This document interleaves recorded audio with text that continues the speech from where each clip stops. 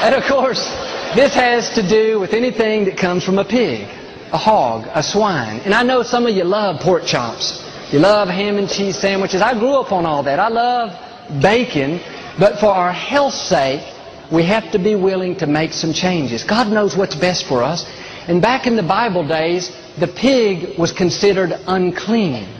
It was never considered a source of food. And one of the main reasons why was the pig will eat anything.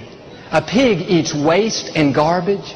This is kind of gross, but a pig will eat its own dead child. A pig will eat other sick and infected animals. They're scavengers. And what's interesting is the pig has one of the quickest and poorest digestive systems of any animal. It takes only 4 hours, and that's not good.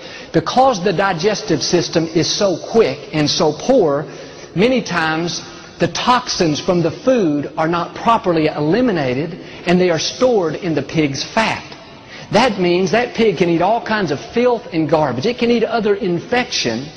4 hours later, it's sent to the slaughter and butchered.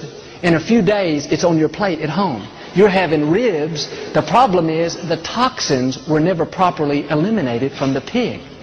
On the other hand, the animals that God says are okay for us to eat, like cow, lamb, deer, buffalo, these animals eat fresh, clean vegetation. Their digestive system is much more sophisticated. In fact, a cow basically has 3 stomachs. And that fresh, clean vegetation is processed through a digestive system that takes 24 hours. Think about it. 24 hours versus 4 hours. Would you rather eat an animal that eats waste and filth, or an animal that eats fresh, clean vegetation? An animal that poorly processes the food and stores the toxins in its fat, or an animal that properly eliminates the toxin from its body? I don't know about you, but I don't want to take a chance of putting that kind of junk in my body.